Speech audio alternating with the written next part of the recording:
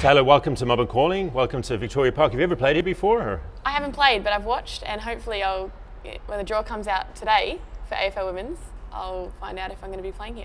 Well, before we sort of get into the footy and the boxing and all the big issues, let's start with the biggest issue of all, which is dog washing on Altona Beach. You're trying to set up a business in Hobson's Bay. Tell us a little bit about that. Well, it's all happening in my little world. I frequent the dog beach at Altona, and anyone who goes knows that the sand is not pleasant. It's a bit of a muddy, yuck sand. And so someone with two long-haired border collies has to take them from the beach to the car, drive them down the road to the dog wash, not only wash the dogs, now wash the car. And I thought to myself, this is incredibly inconvenient. How can I help? And then I set off on a mission to find out, can I put a dog wash here? One of those spin the dial, pay $10, strap your dog in and you do it yourself, DIY. And I looked into it and I found a company that obviously sell them and I guess franchise them. So I've bought one. And now my next mission is to get it in the most convenient spot possible, which is the car park for the dog beach. And so hopefully very soon it'll be able to be used and can help people, because nothing worse than a smelly dog in your car. It'll be so cool to get your dog washed by Tayla Harris. Yeah. So what's it? So you're working with Hobson's Bay Council to try and get through all the mechanics of it and permits and all that sort of palaver. Yeah, naturally there's a lot of permits and a few hoops to jump through, but thankfully I've been, working with a few people and to make sure that we, get it there somehow. And there's a few things that need to be ticked off first in terms of accessibility and where exactly it's going to land and things like that. But when it goes there, it'll be a DIY one, so I won't necessarily be there, with the exception of being there washing my own dogs, so feel free to join in for that.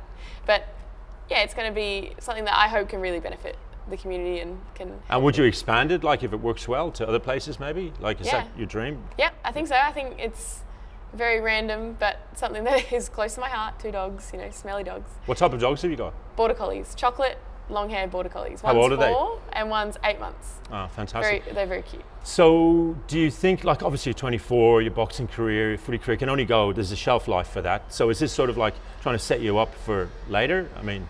Yeah, I'm often trying to find random, lucrative kind of things to do, and it was one of those moments where I was doing something and I needed something, I didn't have it though. So how can I put it there?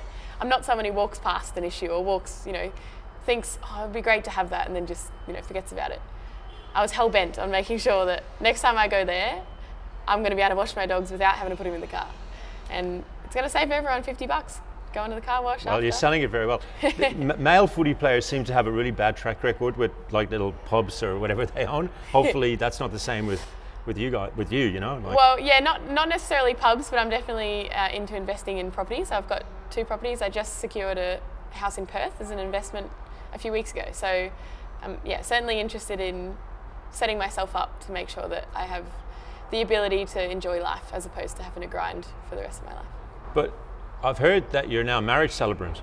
Oh yeah, that too. That must be like, that exactly, But I mean, sort of coming in on the day, probably the most important day of people's lives, it must be a pretty amazing job. I work in the building game and it's not bad, but it's not exactly exciting every day. Like you're literally coming into the happiest day of people's lives. Well, exactly right, and that's the reason that I was really keen to do it, is because I wouldn't have thought I'm going to have a bad day when I'm with the people on their best day of their life. So, and if I can contribute into making that day perfect, then I wanted to. And I've already completed my first wedding, and I've got my next one on Sunday coming. And it's just, the process is so fun. Everyone's so happy, so willing to work with me to make sure that everyone, is on the same page. So it's if somebody out there wants to like have a look at your services for that, I mean, have you got a website for it or something? I do. I have a website, taylaharris.com.au. And it's Probably all could there. have guessed it. And it's all there. All my, obviously, footy stuff and partnerships and things like that. There's potential to reach out for that stuff. But the wedding celebrant, there's another tab on the website section, and you can inquire there. You can send through straight to my email, and then I'll get back to you if I'm available and if it's going to work out. Do you think sometimes that you might like upstage the bride, being who you are and all that? Like, I hope not. That's my goal, not to, and that's why I try and ask, what kind of outfit are you looking for? Do you want me to, pop some colour, or do you want me to kind of be in the background? And so I make sure I ask that question, because biggest fear is, imagine if they're looking back at their photos thinking, oh, what'd she wear that for? Or what she got her hair like that for? So I make sure I'm as cooperative as possible. And yeah, I just like to, I'm always smiling and just trying to make everything relaxed and enjoyable as possible. So with marriage celebrants, is it like, I suppose if you're a parking inspector, you have a hit rate for many fines? Do you have a hit rate for many divorces come out of the marriages that you officiate over? Well, I mean, that's another service. It'll be a second invoice, of course. Yeah, I like your thinking. Just kidding. But no, I think hopefully if I can make sure that day's a perfect one, then that can set the couple up for life. So were you nervous the first time you did it? Like, it's a pretty full-on thing to do. Well, yeah, it's a bit of responsibility, but it's something that I was incredibly prepared for. And that's the thing, fail to prepare and prepare to fail, basically. So I'm always on top of things, especially for something so important, as important as I am in preparing for footy, of course, or boxing. So make sure that I've got everything in order, ready to go. There's not going to be any hiccups. I read your book the other day, More Than a Kick, which I found really interesting, and people should have a look at that. And I just want to quote something that you wrote in there. In primary school, I guess you could say I was on the outer. I didn't have much in common with girls, so I hung out with boys. Later, I had my struggles as a teenager too. I wasn't popular or cool, and I wasn't interested in how I looked. Now, you're like totally the opposite, in the sense of... You think I'm cool? No, well, no, you know what I mean? Well, yeah, you are, but I mean, you're like super, super popular. That must be a huge change for you, like mentally, or like, how did that progress for you? Well, I think now that you've read that out loud, when I said that, I remember saying it in a very casual way, a very easygoing, not phased about the fact that I felt like I wasn't cool. I wasn't trying to be cool. I wasn't aspiring to be the most popular girl in school and things like that. So I think that particular quote, to ensure it's comes across the way right it was context. intended, yeah. was purely just that I was happy with who I was, and I was happy with the status that I'd managed to fall into at school, and whether the most popular person thought I was worthy or cool or not didn't matter to me at all. And of course, in school, and particularly these days, girls find it a little bit challenging to go play sport at lunch because they'll probably get sweaty in their makeup or run, or their hair will get messy or whatever. That wasn't an issue for me because I couldn't care less.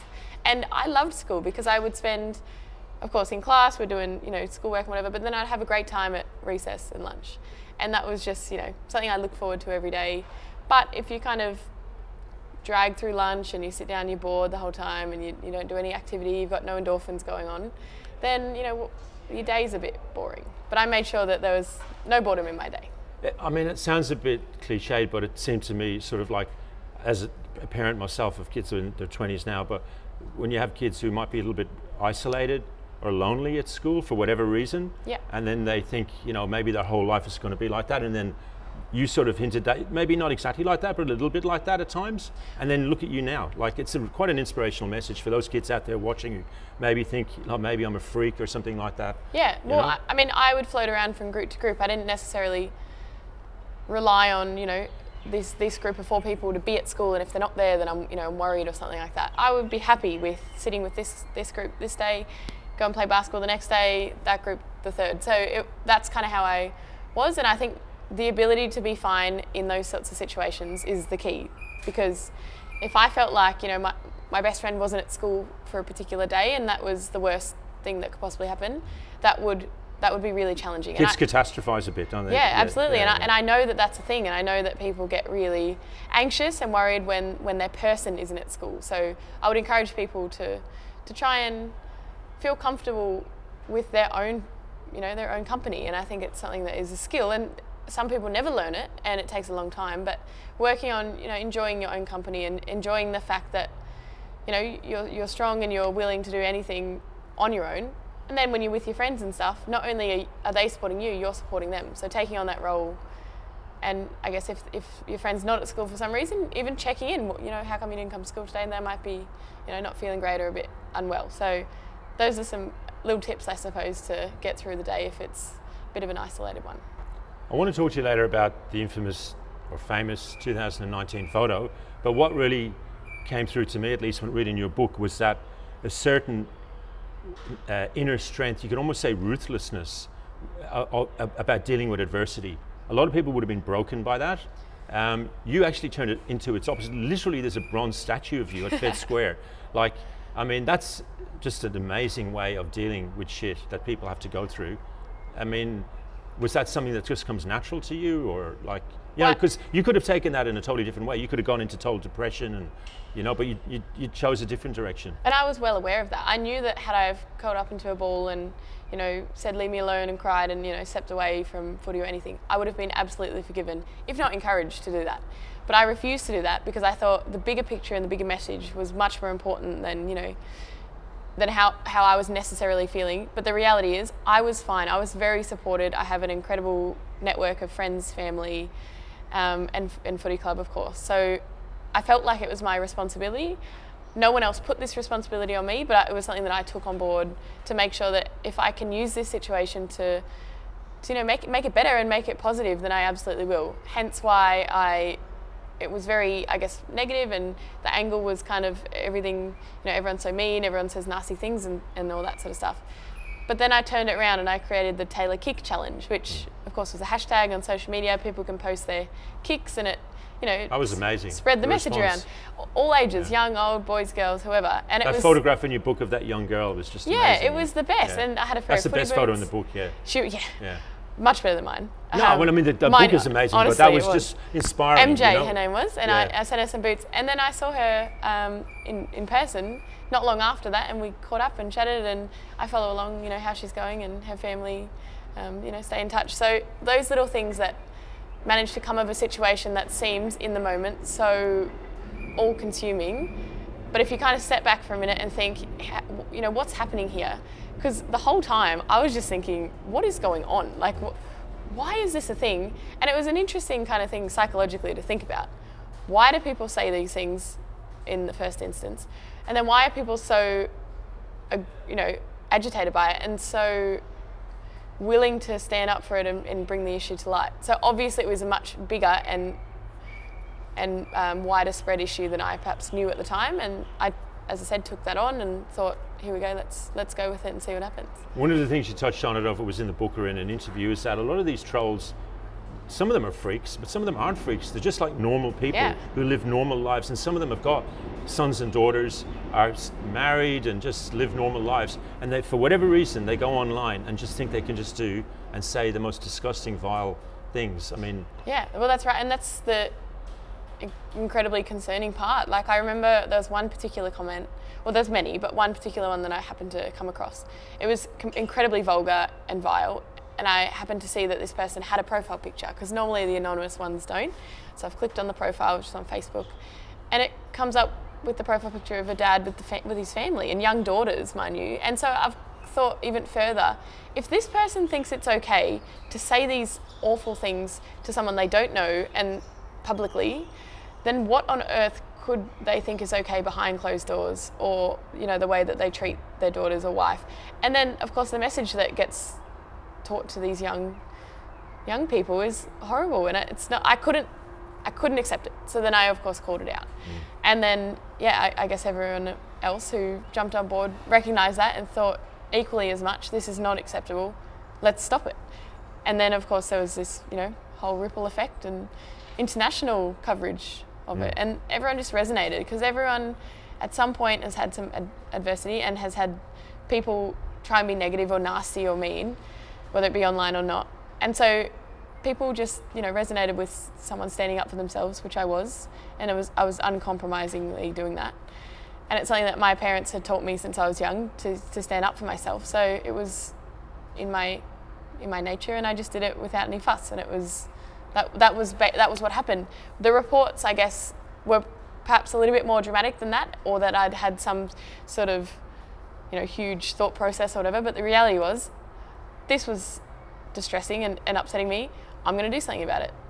2 seconds thought, and then of course I posted the status. So people have to deal with that as individuals, but it would be also good if society dealt with it, I guess, as well. I mean, do you think that social media companies, your Googles, your Facebooks, your Twitters, should take up a bit more responsibility maybe there, Jenny? I know the Prime Minister started a campaign recently. What's your thoughts on that? Well, I think it's, of course, the Prime Minister getting on board and I guess advocating for this to be rectified is incredibly important, a huge step. Because it's taken myself, I know Erin Molan up in Sydney, she's had a similar experience and has been really, really brave to speak out against it as well. And then finally, I wouldn't say finally, but I mean, you know, eventually the Prime Minister has made a real point to say that's enough now, you know, and so that's something that's going to help definitely, because wouldn't have thought you're going to argue with the Prime Minister's, you know, power. And I think the social media accounts or platforms, companies have become a little bit more responsible than they perhaps were, and I'm not sure exactly what the rules and the new settings and things like that are, but definitely a step in the right direction. And I think it's just, you know, if you were a journalist working for the Herald Sun or the Age and you said with no evidence that that person is a bank robber, you would get sued like that. You'd probably lose your job. You would. But if you put that on social media, you know, and I think some of the social media companies say, oh, it's really too hard, but every time I advertise for a new table in my house, I get inundated with ads the next day. Yep. So they're all over my personal behavior. So if I can't understand why they can't restrict or stop or out the accounts of dickheads who do trolling. Correct. You know? Well, I mean, there's a documentary, I haven't watched it yet, but it's about a whistleblower from Facebook basically saying they can do that. There is the ability to do that. But it would be a billions of dollars hit. That's what it's all about. And of course it's all about that. So it's a business at the end of the day, but at what point does human life become more important? Kids are dying in extreme cases, you know? Yeah, this is the reality. Bullying online is absolutely the reason for many suicides, teen, adult, any age. So if you don't think that that's the truth, then you're a little bit naive, because it is. And it's in school it makes me infuriated, but then really upset more so to think that this is what kids have to deal with. When I'm in school, I'm just kicking the ball around at lunchtime. I don't even have a phone. So I think I was pretty lucky to have gone through that period of time to be a schoolgoer. Let's just backtrack a bit. Like, you're a Queensland girl, you brought up in the northern suburbs of Brisbane, but you come from good, like, at least on your dad was like, if I'm not mistaken, he played footy for Queensland, not rugby league, but footy. So, and boxed himself. So, tell me a little bit about how you got into sport as a kid. Well, I guess what you touched on, Dad played sport. And so I wanted to be everything Dad was. And I guess a lot of kids kind of do that, look up to their parents. Mum as well was athletic herself and always was out and about. We would always be at the beach. We'd always be doing activities on the boat. Dad's a boat mechanic, so we were always on the water. And I loved activity, and I loved to be out enjoying the sunshine. And it was just encouraged from when I was a really young person. So I suppose it was just something that all I knew. And then I started playing footy at a team environment, and I loved the camaraderie and, you know, getting. Was it weird playing footy in Queensland? Well, yeah, compared to, say, people think this, league, but you know, my club. I suppose Brisbane Lions are up there now. Yeah, exactly. Course, my club was the Aspley Hornets, and it was an incredible club. Like, they were so welcoming, and I was the only girl, and I was not made once feel out of place.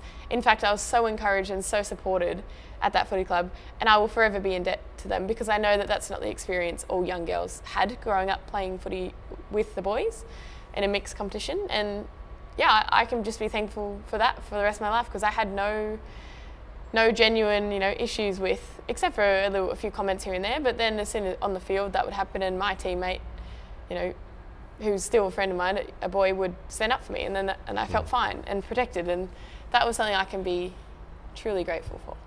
So before testosterone kicks in for boys with puberty, like, there's absolutely no reason that girls and boys can't play if girls want to in the same team. They should obviously have the option to have girls only league. It's the option. So did you find when you were playing, like, the only girl in that club, that other girls treated you different, that the boys treated you different, that they were maybe a bit intimidated or freaked out that you were better than them or equal to them or whatever? Yeah, I think intimidated is probably the right word for a couple here and there that would get a bit frustrated or flustered, and I think that definitely comes from parents, perhaps in the opposite team, not necessarily in my team that I noticed, but in the opposite team, like, there was a few boys who would target me, whether it be physically or, you know, verbally, and I presume it comes from their parents saying, you know, what's a girl doing out there? She shouldn't be out there. Don't let her beat you. All these sort of commentary, and that just fueled me.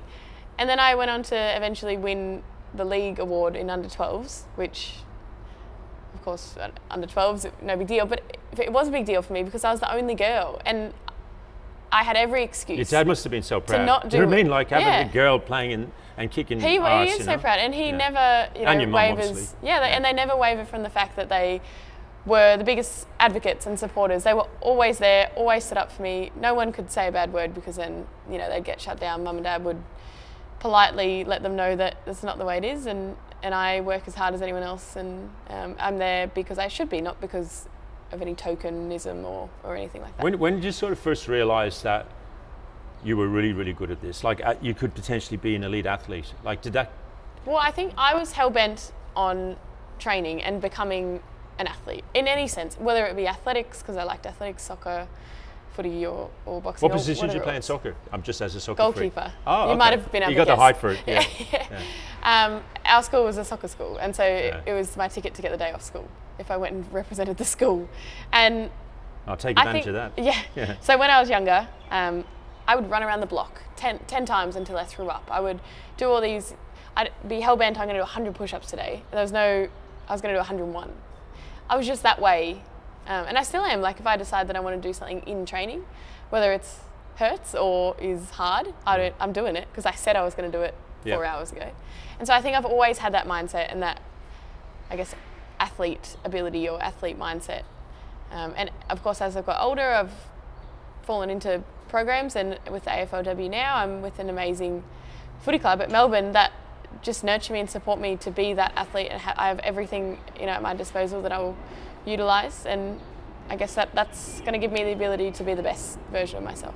I guess there's a lot of young women now. I mean, I coached women's soccer for a long time. There's a lot of young women coming into football. Sorry, I should say soccer, but I call it football. Footy, AFL, but boxing, fewer do that.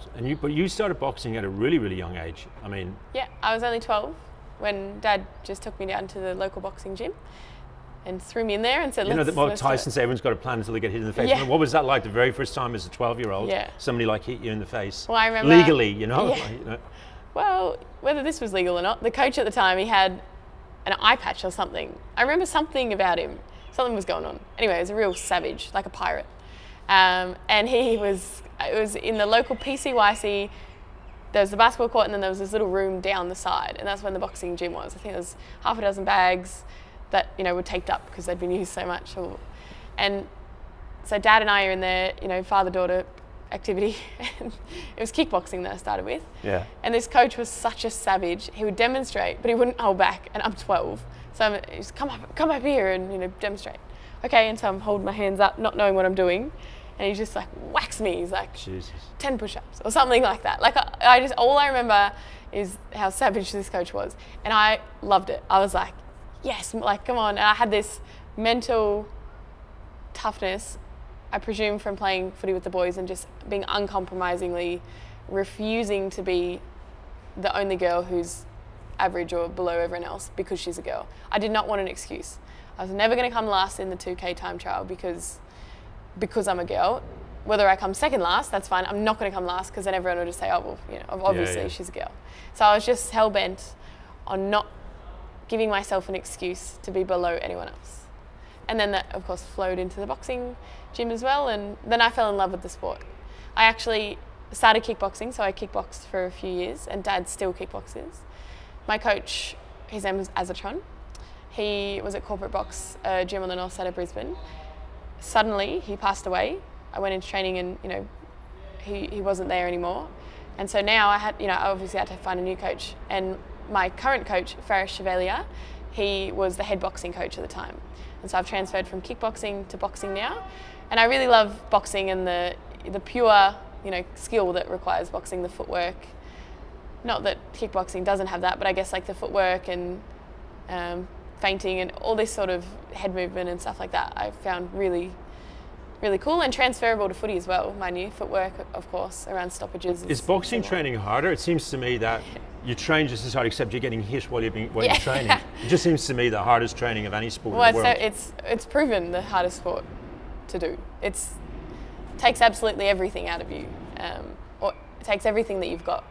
And it challenges you like no other. Of course, footy does that too in different ways. Probably the fact that you've got all your teammates helps a lot.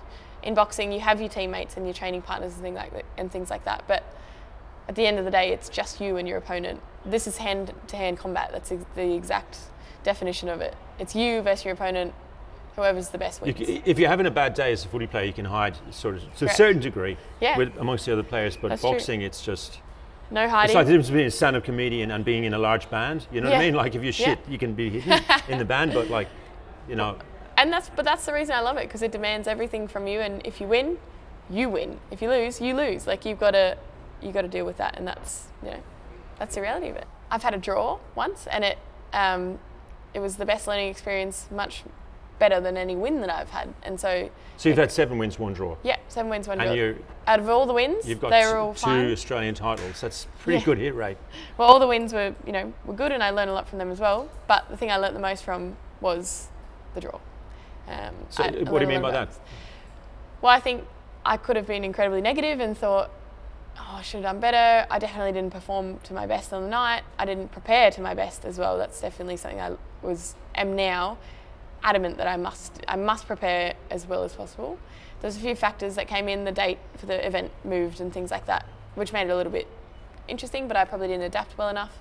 And so I looked back on it and I thought, I shouldn't have had a draw. I should have been able to win this fight, and I'm presuming my opponent also said that, and that's boxing. But yeah, I came back better, stronger, more prepared next time and managed to win. So I take that as a win as opposed to a negative or a loss. Obviously you have to be super fit to be a footy player at your level, but with boxing, because you're Australian champion at the moment with 2 different weights, welterweight and middleweight, is that right? Yeah, super welterweight. So has that been hard, like the weight, just to get your weight right for whatever division that you're in? Yeah. Like that's something you don't have to really deal with in footy. Correct, yeah, weight cutting is brutal. It's something that I don't love. Just to an outsider, just explain what that, because you have to dehydrate. Yes, so I lost 11 kilos for my second fight at super welterweight, which is 69.75 kilos. I today weigh 77 kilos, so it probably puts it into a bit of perspective. I'm in the middle of footy pre-season, so I'm probably feeling really fit, running a lot, obviously. But in boxing, of course, you fluctuate a fair bit, depending on what phase of the camp you're in and things like that. You have to cut weight.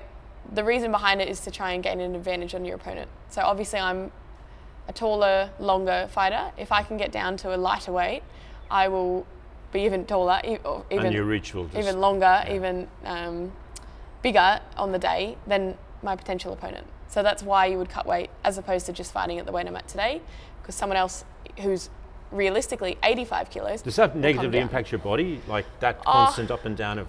It's almost like being like a sports. What's the word?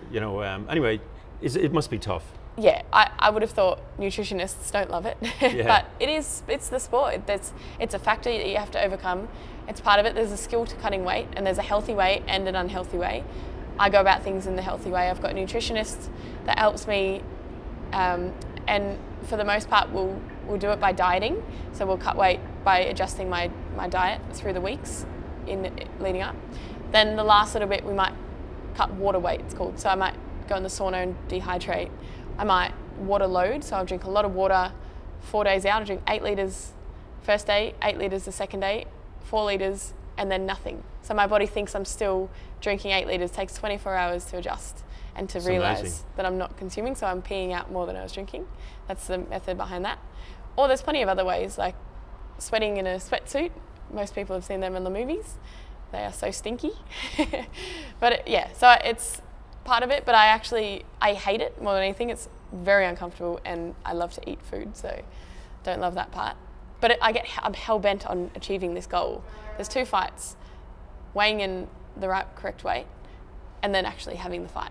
And some would argue that weighing in is even harder than the fight night. I can believe that. So are you going to keep boxing? I mean, have you got a vision to go, like maybe for a world fight title fight? Yeah, I will win a world title one day when the opportunity comes up. What's your favourite weight?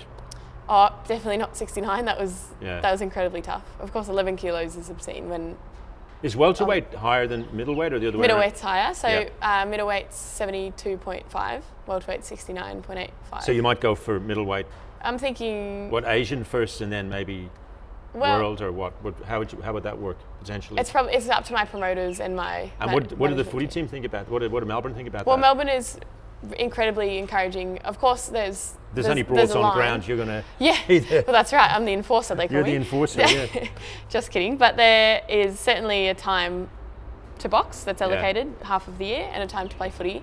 And of course, with the nature of footy right now being a short season, it allows me to do that. And it's something that I am passionate about and makes me a better athlete and person overall. And I learn and transfer a lot of the skill and a lot of the particularly mental side to footy. So the reality is it helps my footy, and hence why the footy club's so encouraging of me competing. And each time I fight, I learn an incredible amount. I then take that onto the footy field, and there's moments where I think, I don't know if I can do this. And then I think back, I've been in a boxing fight. I've been in the 5th round of a boxing fight. I can do this. Yeah. And so those are the things that can definitely add value to and X factor to my footy. So just to go back to Brisbane for a minute, so you're playing for Brisbane Lions, and then the opportunity at Carlton comes up.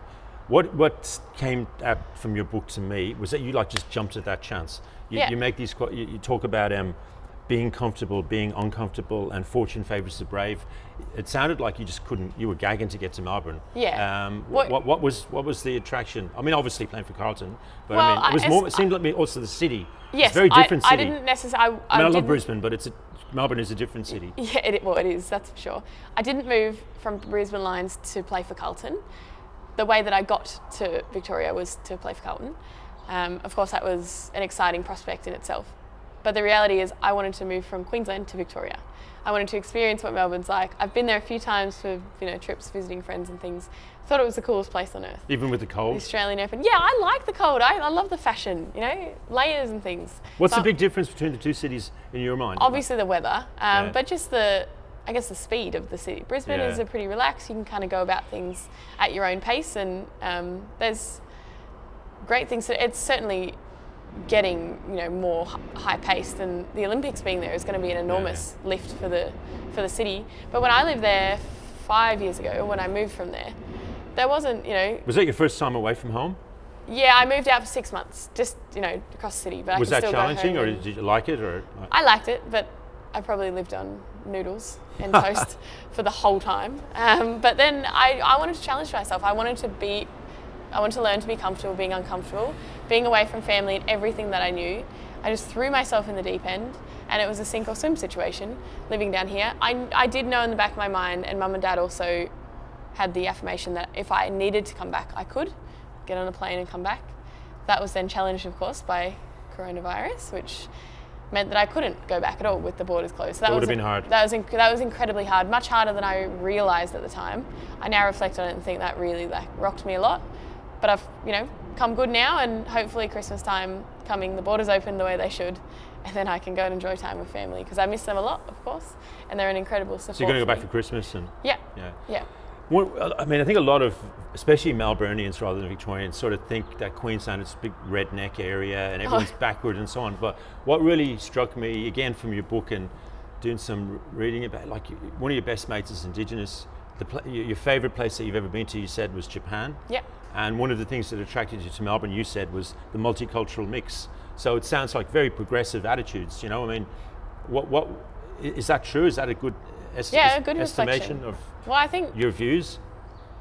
Sometimes when you look at a footy club, for example, this is a small sample of essentially the community, because a footy club often represents various different people, in not just people from different backgrounds and walks of life, but an incredible group of people that you can learn lots and lots of things from because of their different experiences growing up, their different experiences moving around, or living in different places, meeting different people.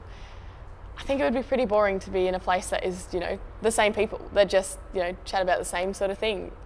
Now that I'm down here, I've got people that have come into my life that have shared experiences about what they've gone through, and I've thought to myself, wow, I'm incredibly lucky to have been brought up with a supportive family, and I had a roof over my head, food to eat. And that's just perspective is an incredible thing. And I've certainly learnt that living here away from family. And some people don't even have family. And it's just, I guess when you grow up, you have to, a bit of a dose of perspective isn't a bad thing. But you are still a little bit of a bogan when it comes to food. You take lettuce out of That's right. rice paper rolls already. Is that true? Yeah, I do. That's very, must take ages to do that. I've come a long way with eating. I used to be quite picky and not eat anything adventurous, but since moving down here, I was pretty much forced to try things because every menu has some sort of quirkiness about it. So, yeah. Just on Japan, like, I mean, it is an amazing place with amazing history. But why did you love it so much? It's just such an amazing place. The people there is the reason that I love it so much. Of course, it's really cool. It's high tech. It's all that sort of stuff. The contrast between 1 hour out of the city and in the city is amazing. But the people, like, I remember as a bit of an experiment, I stood in the train station looking confused on purpose. Where am I going to go? I knew where I was going, but I was waiting to see how long it would take a local to come up and try and help me. Or straight away, this man came up, couldn't speak any English, but purely just wanted to try and help, try his best. And so he's like speaking Japanese, and I'm sorry, I can't say. And so then we communicated, I guess, via just signals and things like that, pointing. And then he walked me all the way to my platform. I said, thank you so much. I realised that he missed his train, because then he walked straight across to the other platform. I could see him across the tracks. He'd missed his train in order just to make sure I caught mine. Like, gee, that's so beautiful. That's the kind of person. I didn't ask him. He came to me, and I said, thank you. Like, tried to, he said, I'll walk you up, or. And so I was just, that's the kind of people I want to be around. You'd never get that in London people. Or somewhere in New York, So I've They'd heard. think you were a freak, That's amazing. It is. It's the most incredible place, and that's just the nature. Did you train there as well? I did. I trained. Yeah. I trained over there. Was that kickboxing or boxing? Boxing at the time. I try and train wherever I am and find a way somehow, whether it be at a local gym I just walk into and pay a one-day fee, and I've met some friends like through that. We don't speak at all any the same language, but we communicate via boxing, and so I've become friends with people on social media. I follow them along their journey and their career, and the reason is because I just walked into a boxing gym one day, held my gloves up and said, can I train? We did partner work together. It was, it's just, I can't even, when I talk about it I get so excited because it's That's very brave though. So a lot of people would see that as very brave and inspirational actually. Well, to be open-minded and to want to learn about other countries, to learn about other people and why other people act the way they do, and to understand that the Japanese culture is just that, to be kind to people, to respect people, not to litter. The one thing that I always think about is really clean. That it's so clean. There's hardly any bins, but there's hardly any rubbish. So everyone just respects each other and takes their rubbish home. But there's a lot of plastic. That's the other thing I realised. You go to the shop and you get 6 bananas, each individually wrapped. Like it's. And a lot of vending machines. A lot of vending machines. You can get the most strangest things in Japanese vending machines. Can. Maybe let's not go down that road. Yeah, that's a can of worms. So, exactly. So you've played for 3 footy clubs. You're going through pre-season now. Just wondering, is it different in the training in those 3 clubs? Or is it pretty much the same? Or there's things that are the same, of course. The intensity is expected. There's a high standard when you get into an AFLW club or an AFL club. And I think the differences are probably based on the coach's opinion or outlook on the game, and there's because Melbourne seems to be different the Melbourne men's team seems to be the fittest out there, and Darren Burgess guy, as a soccer freak, like he used to coach of course. Arsenal, like he was a fitness coach for Arsenal, and they brought him over, and I just think it's had a big impact. Does that feed off onto your team, like with Melbourne? Yes, well, I think our head of high performance, David Regan, he works along with the men's program as well. So he's obviously, he was the 2IC for Darren Burgess. So to learn from something like that and then for it to flow into our program, it's incredibly clear. There was an article that was brought out a few weeks ago by the Melbourne Footy Club, and it basically was Darren Burgess saying, we're not going to cushion these players, we're going to condition them to get through anything. If you roll your ankle a little bit, you're not going to have the session off. You're going to get through it. If you feel a little bit unwell, you're going to get through it. Because if on game day that happens and we need you, what are you going to do? If you haven't prepared or if you haven't felt that before, you don't know what to do. And I love that approach, because in boxing it's the same thing. If you're in the second round, you've broken your hand, for example, which happens very often. You've still got 8 rounds to go. What are you going to do? Just give up? No, you're going to work it out. You're going to jab for the rest of the fight. You're going to use your left hand. You might switch to southpaw. Whatever you might do, but you get through it somehow. You don't say, oh, my hand, I've hurt my hand, I'm going to have to quit. Doesn't happen. So I love that approach. It's come through in the women's program. We very rarely have people in the rehab group, and if they are, they're only in there for a short period of time. training is at a very high intensity, and I think that's going to absolutely put us in good stead for games. So just while we're on the AFL, AFLW, I mean, it seems to me that's like a bit weird. Like, shouldn't it be AFLM, AFLW, or are you not really that bothered about stuff like that? I'm not bothered, to be honest, but I guess someone did it right, or someone did explain to me, AFL is, of course, the overarching company, I guess, or the franchise. So then it would kind of lead you to think that perhaps it would make sense, AFLM, AFLW. The A-League, I think, did that, something similar. They combined A-League women's, A-League men's. But personally, it's not the world's biggest issue. I think there's other things that it's substance more than symbolism that's important to you. I think we're proud to be AFLW. Like we own that and we're proud of that. And so I don't think there's anything to discredit AFL women's or anything. But I just whether AFL men's want to add the M, that's probably their decision.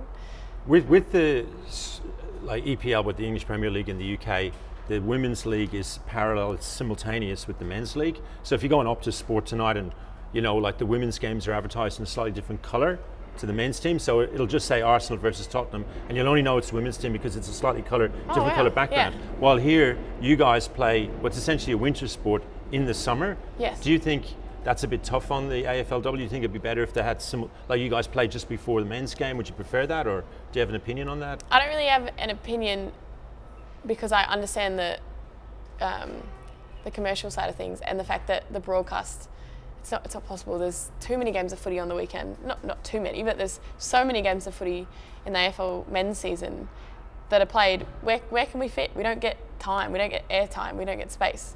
So the reality is we are happy to be standalone, having our own airtime and the ability to have free-to-air TV broadcasting.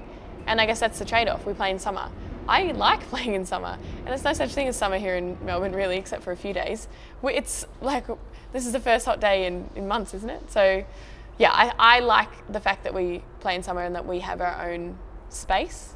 Even our own space up until this year, albeit, away from the Australian Open, we were this gap of time in the sporting calendar in Australia that I guess was free, and we took it up. So I'm pretty proud that we can have our standalone and we can do that, and we can be proud of that. And then for footy fans, it's awesome. Footy all year round, almost, or 3/4 of the year. It's pretty great time to be a footy fan. With the paid differential, it's about 17k on average for women's footy and about 363 for men. You've argued, well, your season is shorter, your games are shorter.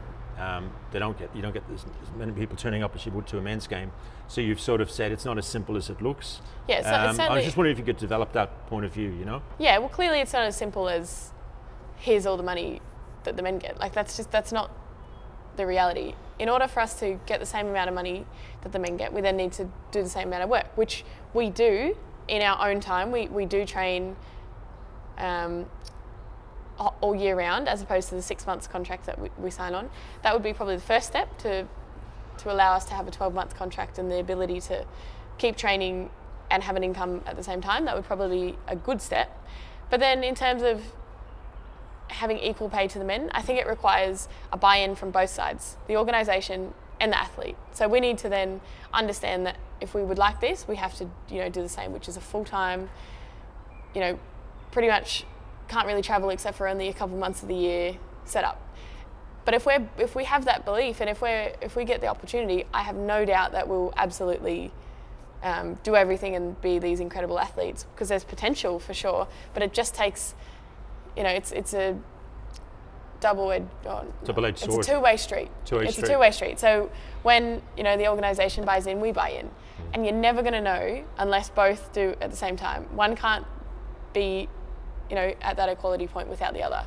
And so it's going to take the AFL or cricket, which I know cricket has made some great leaps, netball, soccer, all these other sports are really making an impact in this space, as is AFL. But it's just going to take somebody high up, whether it's the CEO or the president of the footy club or whoever, just to say, this is it, this is happening today, let's do it, this is the way it should be. We're going to give them an opportunity and just give us a go. That's all we ask. We want to go. We want a chance to be able to prove that we're willing to put in all the work. One of the things that sort of pissed me off a little bit was the pushback that you got when you put up the wage claim for 150k as if you were like some type of greedy type of person. Like my daughter is the same age as you, and she works on a construction site in Melbourne, in a union, CFMU member, union organised construction job, and that's basically what she gets for holding a lollipop or working as a builder's labourer. And she deserves it because they fought hard for those conditions, and I work in the same game. You would bring so much, in terms of your profile, in terms of your skills to a club. 150k, I mean, that's what construction workers get. That's, like it is. Well, there was a lot of bullshit with that. Yeah, the conversation is really interesting, and the even more interesting part is that actually never happened. I never asked for that money, as I've briefly said. But the reality is, it was much more important that conversation was had, exactly like you've just alluded to. The fact that is not an obscene amount of money when it was, touted to be just some greedy, crazy amount of money that I reportedly had asked for. So I had to sit back and think, this is a crazy situation. Why do people care so much? When you flick the newspaper to the next page and see that one of the AFL men's players is getting $6 million, no problem, good on him. $6 million, and of course, granted, I'm not saying that he shouldn't, but the contrast was unbelievable.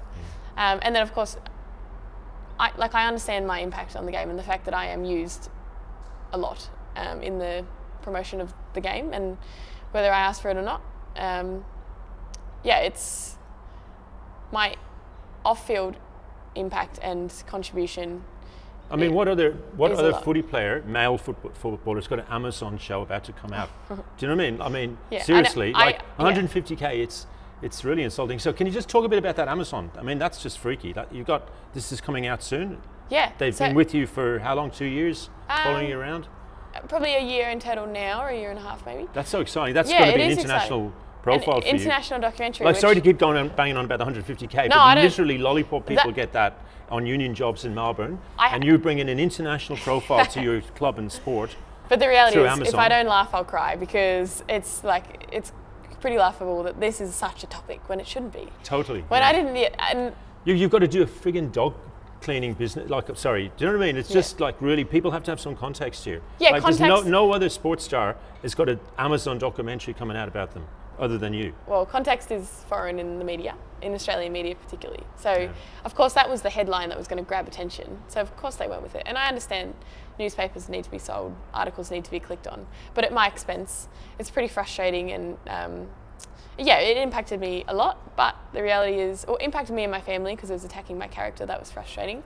But the reality is, if I stood back for a minute and thought to myself, this is bigger than me, this conversation is important, and like you already alluded to, I can hear your opinion is that, it's a bit of a matter of fact of course, whether I am or not, it's a different opinion, but an AFL women's player is worth more than what we're getting paid right now.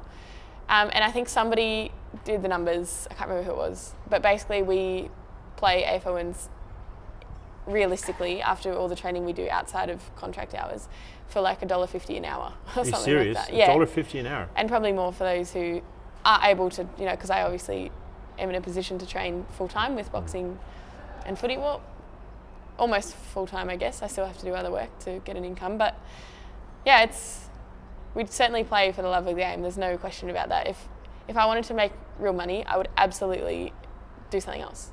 If I wanted to have a substantial income, I would not be playing football. That's the reality, and that's the overarching thing that people don't care to understand, and that's fine. I don't need to explain. And then the thing that is also perplexing is that in what world do people talk about people's contracts, except for in professional the media. Sport? Yeah, it's not appropriate. It's not. No, it's totally. In fact, it's almost illegal, isn't it? Yeah. To discuss private and confidential matters. So that part made that's plastered all over the media. Kind of made me think a little bit. This is a bit of a strange world I'm living in, but it is what it is, and I have to get on because it's out of my control. I just have to keep pushing forward. And the next thing that I'm going to do, my next chess move, is to play good footy, and that's all that I'm focusing on, and that's all I have been focusing on for the last year. And I can't wait for my first game, my debut game with Melbourne, to show what I've been doing, away from anyone else. Just a couple of last questions. Just tell us a little bit about this Amazon doco. What's that about? Are you allowed to talk about it? Yeah. So the Amazon documentary, it's going to be called Kick Like Tayla. It's going to be basically following me around what I'm doing, my training, and then all sorts of, fun little other characteristics of mine that I do and what I get up to. When's it coming out? There isn't a fixed date right now that I can disclose, but around sometime next year. Mid next year. Yeah. Yeah. So it's going to be. Take out your subscription to Amazon now. Yeah. Sign up for Amazon Prime Video, and it's going to be good. It's a documentary that I hope. Is it a series or a one-off? One documentary, one film. Yep. But I hope it inspires people, and I hope people can see themselves in me. In a sense, you'll get to see my personality a lot more than perhaps I give out, particularly on social media. I'm very protective with that. I don't give a lot. But when I think it's an appropriate time, which I do now with this documentary, to show what I'm about, what I get up to outside of sport, how I interact with my friends and family, I think it's going to be fun, because I'm really proud of the way that I am and how I hold myself. And if that can come across in the right way, which I know it will with the crew at Amazon, then it's going to be a win-win for everyone. And the reason I signed up for it, one of the reasons, is because imagine when I'm older with kids or grandkids, I can show them this very high quality footage of me when I was younger, because that's all I want. I want to see my mum and dad running around when they were little and see what they were like. Oh, it'd be so cool. The point in your book where you said, I hate my phone, I really related to that as a local politician. And I just wondered, you've spent your whole life training, eating right, apart from taking the lettuce out of rice paper. I eat lettuce now, I reckon. Do you think that when you're 30 you'll have a midlife crisis and just go in Bender's left, right and centre? I'll get a Ferrari, get 4 or 5 Ferraris, I reckon. It must be hard to keep that foot on the pedal 24/7. The thing with my phone, so I've got a bit of a complex with my phone. It's my way to communicate with my family. They're in Brisbane, obviously interstate.